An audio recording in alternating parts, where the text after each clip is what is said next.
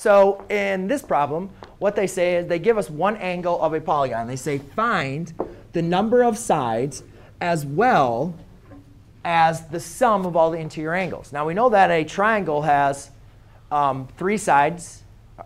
Triangle has 3 sides, right? The measure of an interior angle is a regular polygon is given and find Right. the number of sides in the polygon. OK, just find the number of sides. I thought I gave you guys another problem. All right, so we just need to find the number of sides, and that's perfectly fine. So we just need to find the number of sides, and that's the interior. But remember, a triangle has three sides and 3 angles that are 60 degrees each, and they add up to 180. A quadrilateral has 4 sides and 4 angles. In each angle is 90 degrees, and they all add up to 360. But this one has 120. So what is going to be just the number of sides? So remember, guys, there's 2 formulas that we worked with. To find the sum of all the interior angles, the formula was n minus the number of sides were n minus 2 times 180. OK? Where n equals the number of sides. OK? And s equals the sum of interior angles. Remember last problem? Exterior angles is always 360. You don't need to worry about the sum of a regular polygon exterior angles. It's always 360. However, interior angles, all right, is going to be dependent on this formula, where n is the number of sides. OK? So one thing, a problem, though, is we don't know what the sum is. So we can't use this formula.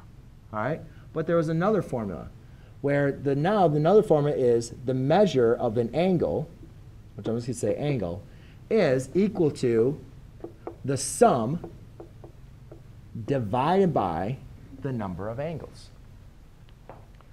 In this case, where A equals the measure of one angle. And that works only for a regular polygon. So there's 2 formulas. One deals with the sum, and one deals with the measure of an individual angle.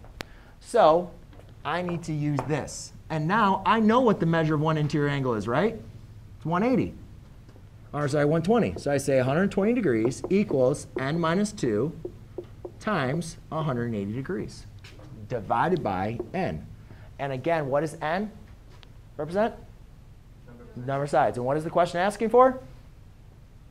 Number of sides. So we need to figure out what n is. All right? So we need to solve an equation for n. So to do that, the first thing you guys need to do is get n off the bottom. So I'll do that by multiplying an n on both sides. When doing that, when I multiply an n on both sides, these n's divide to 1, and I'm left with 120n equals n minus 2 times 180 degrees. Then I apply distributive property. So I have 120n equals 180n minus 360 degrees. Then I get the n's on the same side. And I have negative 60n equals negative 360 degrees. Then, to solve for n, I just divide by negative 60. Not dealing with our degrees. Therefore, n will equal 6. So therefore, the number of sides is 6, and it is what we call a hexagon. OK? So therefore, guys, give yourself an M, A, T, or H based on how